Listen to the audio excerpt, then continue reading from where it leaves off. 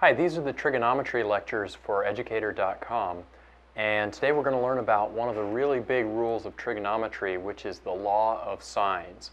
In a later lecture we're going to learn another rule called the law of cosines, so they kind of go hand in hand, and the idea is that these rules help you figure out what the angles and sides are in any triangle. And I really mean any triangle here. Remember, a rule we learned before was SOHCAHTOA. That was kind of the old rule. The thing about SOHCAHTOA is it only works in right triangles. In other words, triangles where one angle is a right angle. So that was our old rule. Our new rule is the law of sines, and we're going to be learning the law of cosines in the next lecture. And the law of sines works in any triangle, so you can always use it. If you happen to have a right triangle, it's probably easier to use SOHCAHTOA. But if you don't have a right triangle, you want to use the law of sines or the law of cosines, which we'll learn about next. So let me draw a picture to get us started here.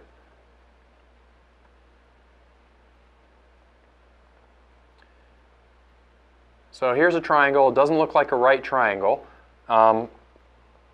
It's traditional in trigonometry problems to kind of label the sides and the angles of a triangle so that you can keep track of what's opposite what. So normally you would label these things as A, B, and C, the corners with capital letters A, B, and C, and then you label the sides with lowercase letters A, B, and C, and you do it in such a way that lowercase side labeled lowercase a is opposite angle labeled uppercase A. So that puts the A over here, the B over here, and C over here. So what we're going to be doing is looking at a lot of different triangles where you'll be given some information about some of the sides and some of the angles, but you won't be given all of the information.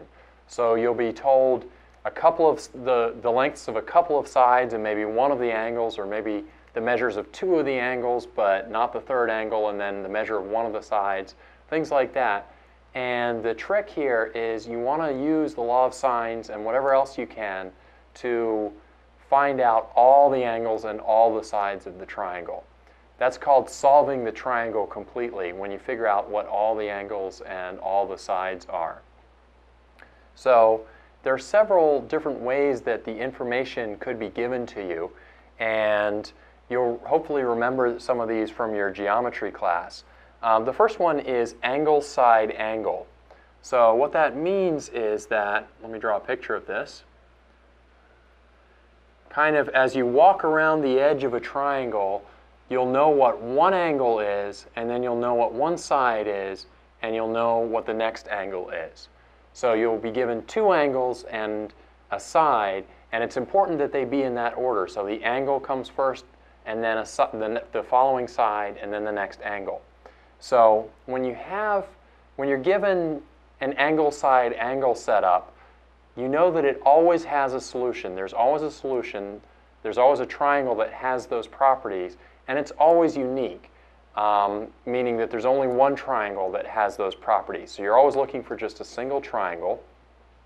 There is one thing that you need to check, which is that the two angles that you're given must add up to less than 180 degrees. And that's not so surprising because, of course, if you're given two angles that are bigger than 180 degrees, collectively bigger than 180 degrees, they can't be the two angles of a triangle, because we know all three angles of a triangle sum up to 180 degrees.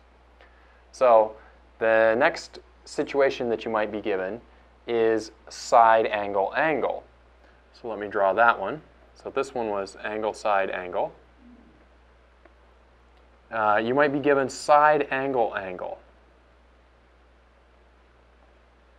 So that means, again, walking around the edge of a triangle, you're told what one side is, and then you're told what one angle is, and then you're told what the next angle is. And again, assuming that the angles sum up to less than 180 degrees, because if they sum up to more than 180 degrees, you're never going to get a triangle. But assuming that the angles sum up to less than 180 degrees, this again will have always exactly one solution. So you know you're going to find a triangle and you're just going to have to worry about one triangle. The more complicated case, it's called the ambiguous case. You might see something in your trigonometry book called the ambiguous case, is side-side angle.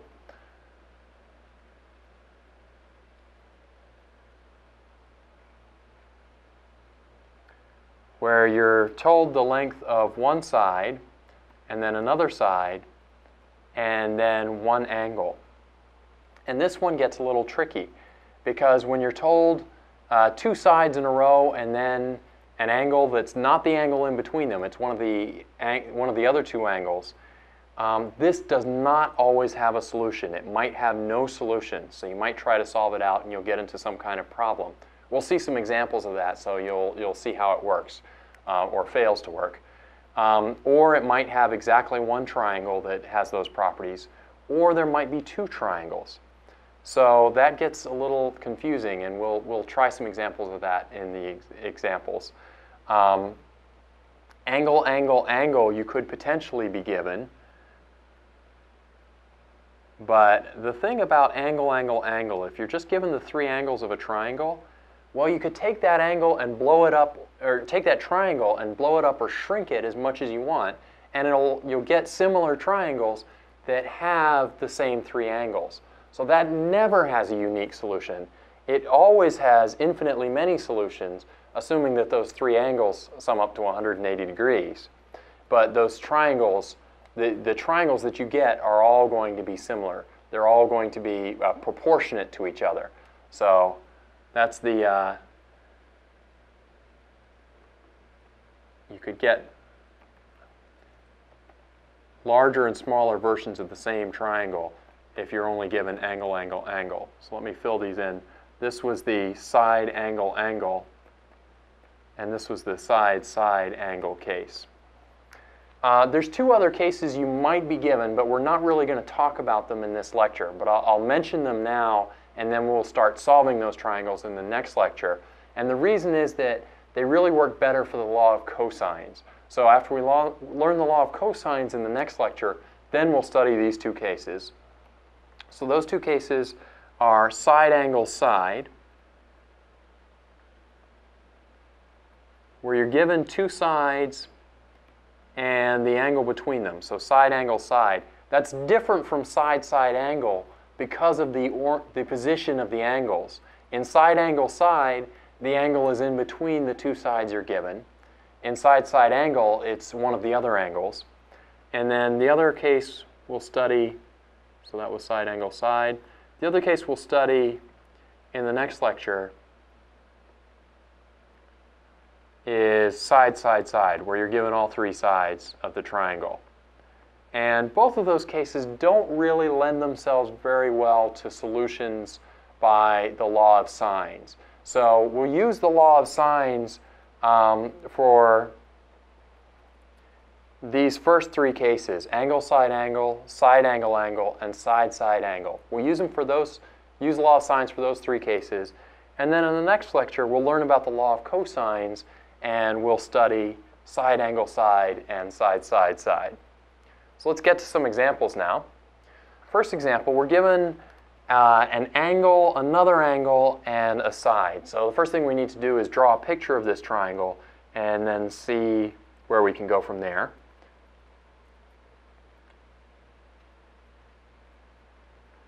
So I've got A, B, C. Remember, you use capital letters for the angles and then lowercase letters for the sides, and you always orient them so that lowercase a is opposite angle A. That puts B down here and C over here. And we're given that C has length 4. We're given that angle A measures 50 degrees and angle B measures 60 degrees. And so what we have here is we're given two angles and a side between them. So this is angle, side, angle. And remember, with angle, side, angle, that's one that has a unique solution if the angles add up to less than 180. And in this case, the angles sum up to 110, which is less than 180. So there is a unique solution.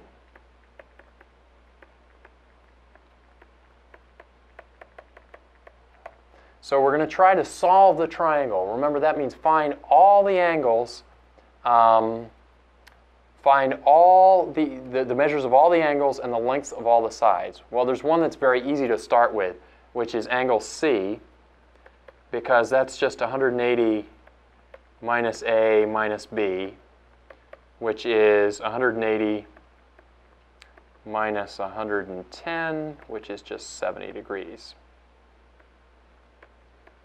So I know that angle C is 70 degrees. Looks like my triangle's not really drawn to scale here because that angle's a little bit smaller than 70 degrees. That's okay. We can still do the trigonometry on this.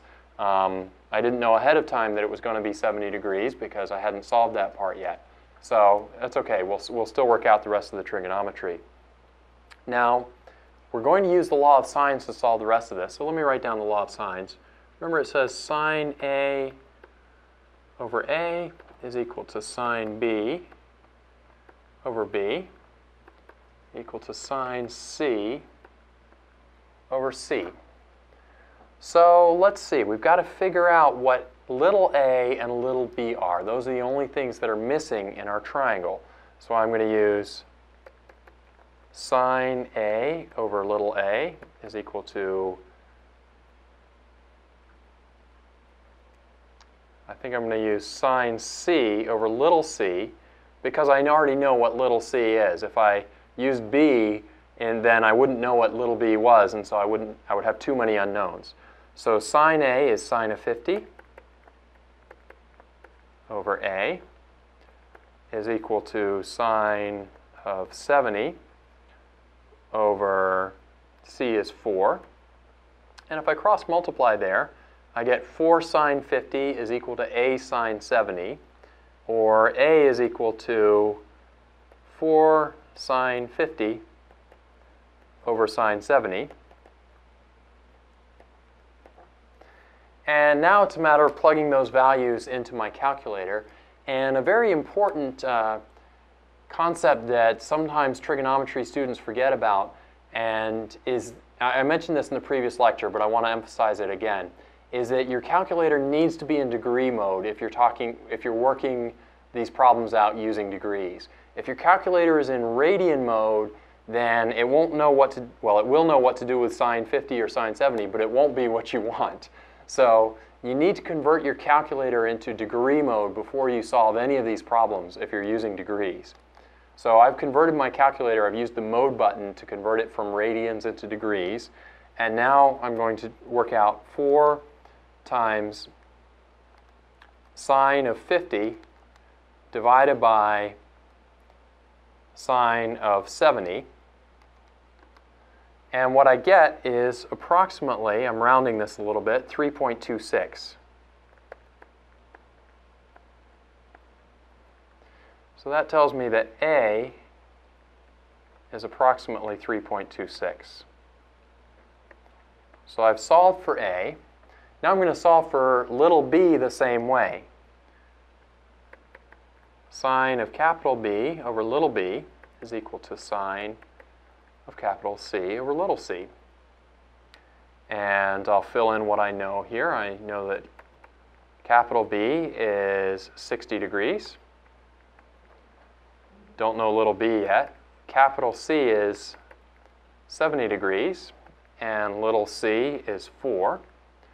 And so again, I'll cross multiply. B sine 70 is 4 sine 60. So B is equal to 4 sine 60 over sine 70. And I'll plug that into my calculator. So 4 sine 60 over sine 70, and that gives me approximately 3.69.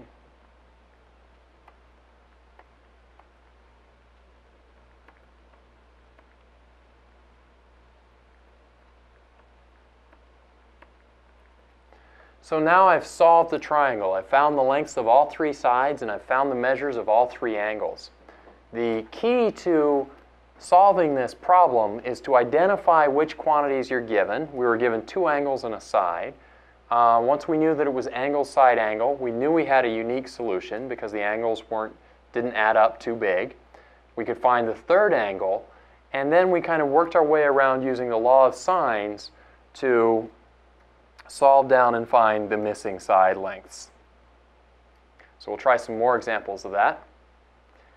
Now we're given triangle ABC, which, let's see, we're given side A, side B, and angle A. So let me draw that out. Again, my drawing might not be to scale, and that's all right. So A, B, and C. Always use capital letters for the angles, and then lowercase letters on the opposite sides, A, B, and C. And we're given that angle A is 40 degrees, and we're given that side A has length 3, side B has length 4, and we want to solve for the other quantities here. So the first thing is to identify what kind of information we've been given. Two sides and an angle that is not in the middle. So this is a side-side angle configuration because the angle is not in the middle. That would be side, angle, side. And so side-side angle, if you remember back to the beginning of the lecture, it might have, side-side angle is the ambiguous case. It might have no solutions, one solution,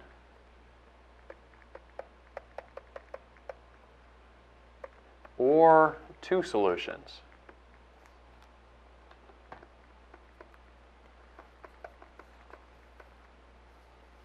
So that's a little disturbing that this thing could have more than one solution, or it might not have a solution. We have to solve it out and see what we can find. So we're going to use the law of sines that says sine A over little a is equal to sine B over little b is equal to sine C over little c. We'll solve that out and we'll see what we can find. So let's start with, I see that I know angle A and side A, and I know side B, but not angle B, and I don't know anything about the C. So I'm going to start out with the A's and B's. I'll start out with sine A over A is equal to sine B over B.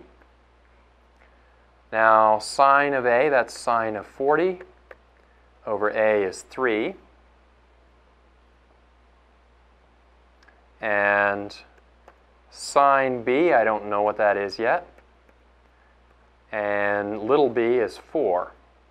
So I'm solving this thing for sine of B. So if I multiply the 4 over, I get sine of B is equal to 4 sine 40 over 3. And so if I work out what 4 sine 40 over 3 is,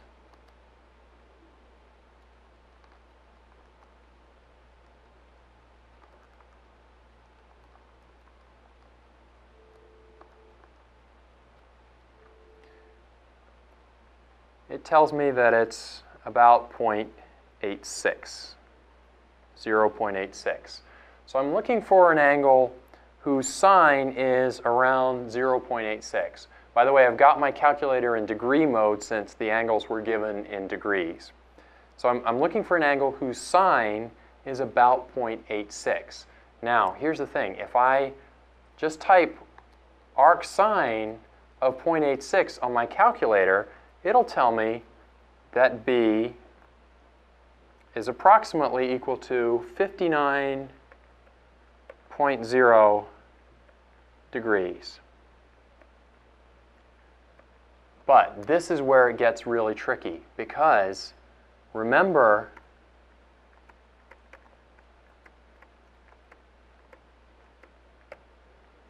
if you're looking for an angle whose sine is 0.86. Remember, that means its y value, sine is the y value, is 0.86. There are two angles that have that value as its sine. There's a theta, and then there's, well, this big angle, which is 180 minus theta. So sine of 180 minus theta is the same as sine of theta. So since we know that sine B is 0.86, B could be 59 degrees. Angle B could also be 180 minus 59 degrees. In other words, 121 degrees. So we've got two different possibilities for angle B. That means we're going to have two different triangles. We have two solutions here.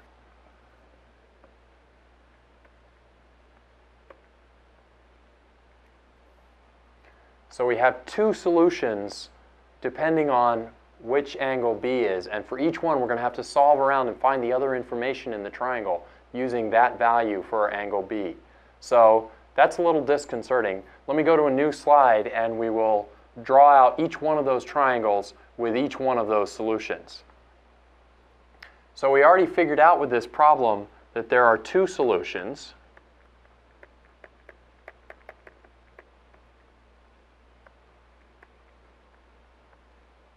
So let me solve each one of those separately.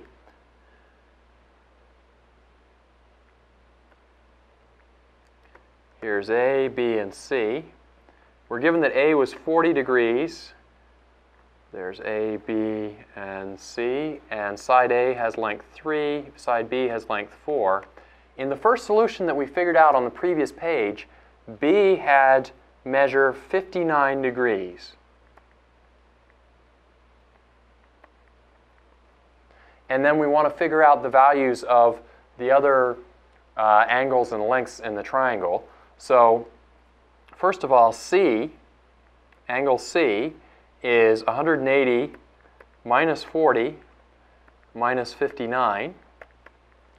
And that works out to 81 degrees, 81.0 degrees.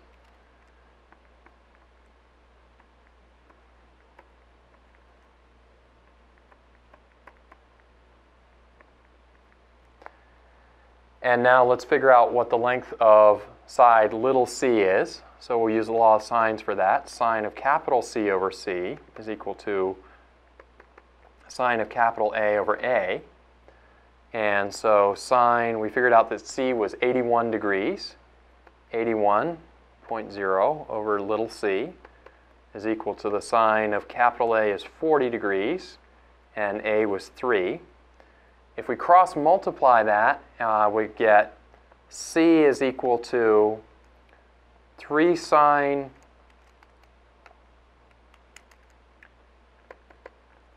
of 81.0 degrees over sine of 40 degrees. And now I'll work that part out on my calculator. 3 sine of 81, remember to put your calculator in degree mode for this, over sine of 40. And I get an approximate answer of 4.61 for side C there.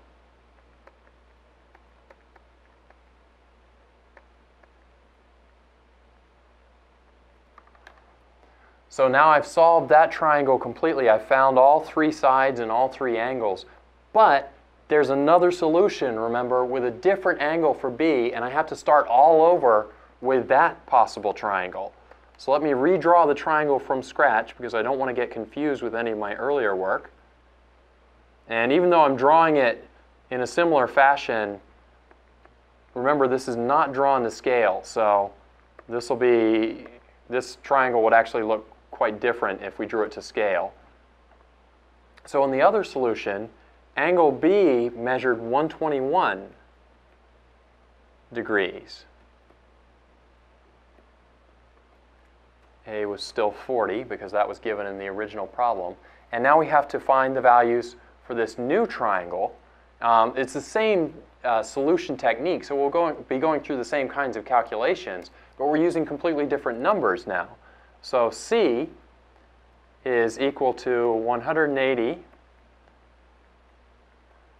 minus 40 minus 121.0, and that comes out to be 140 minus 121 is 19.0 degrees. So now we found C is 19.0. But we still have to find side little c, so we'll use the law of sines for that. Sine of capital C over little c is equal to the sine of capital A over little a. And so if we fill in what we know, sine of 19.0 over little c is equal to sine of 40. And little a we were given was 3. And so if we cross multiply, we get c is equal to 3 sine of 19.0 over sine of 40. Got my calculator set on degree mode, so 3 sine of 19 divided by sine of 40. My calculator tells me that that's approximately 1.52.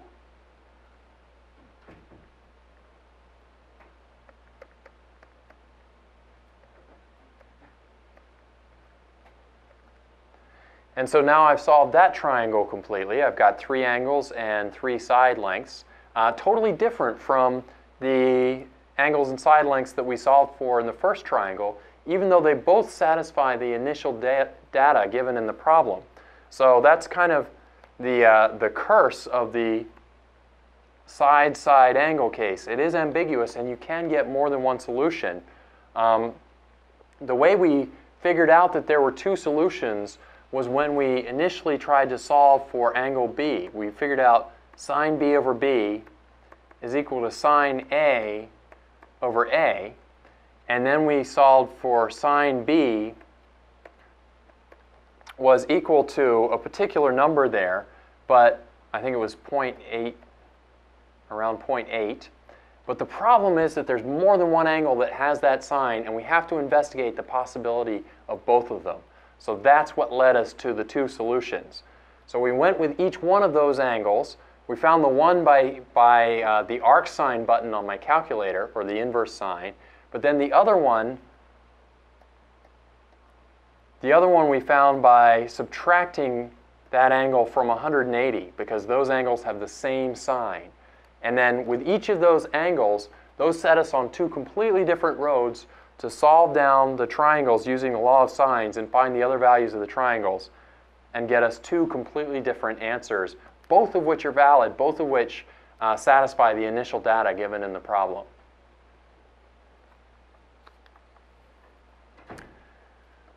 So for our next example, we're given a triangle ABC, and we have, again, 2 side lengths and an angle not in between them. So let me draw this out.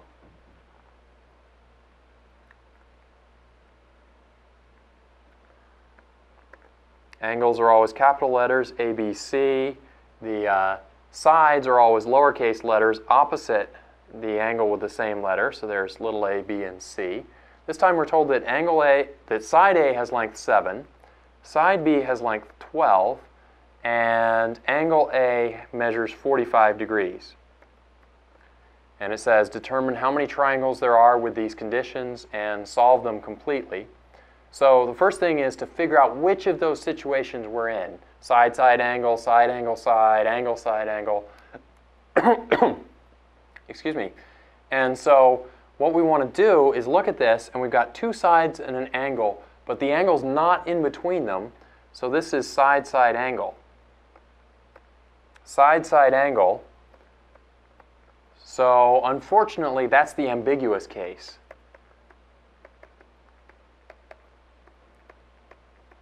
So it could have no solutions, no triangles at all. It could have one solution.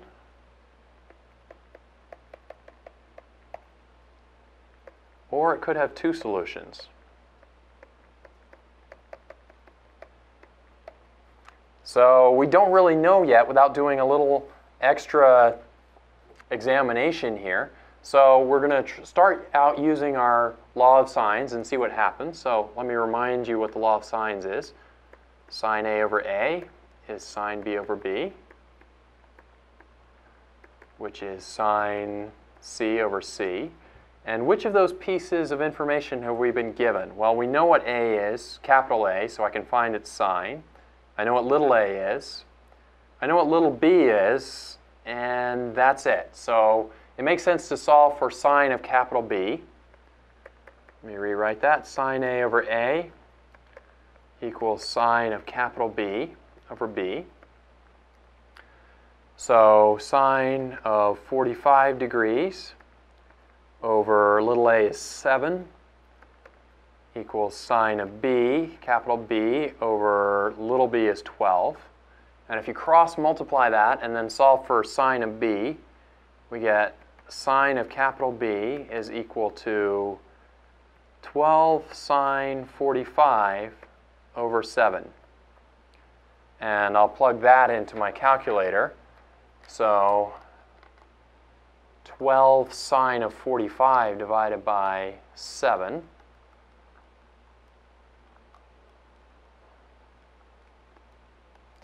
comes out to 1.21 approximately. And this is very significant because let's look at this. 1.21 is equal to the sine of capital B. Now remember, the sine of any angle is always between -1 and 1. And here we've got the sine of an angle equal to 1.21. That's bigger than 1. So that's a real problem. Sine of b here is greater than 1. That's a contradiction of what we know about sines and cosines, which means that there cannot be any triangle satisfying these conditions.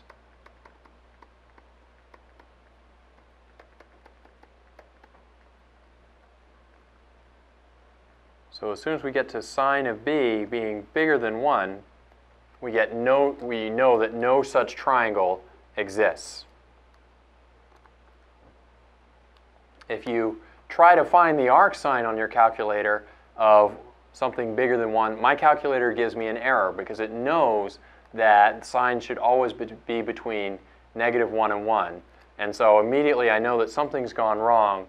And what's gone wrong is that we must have been given bogus initial data, so we know that no such triangle exists.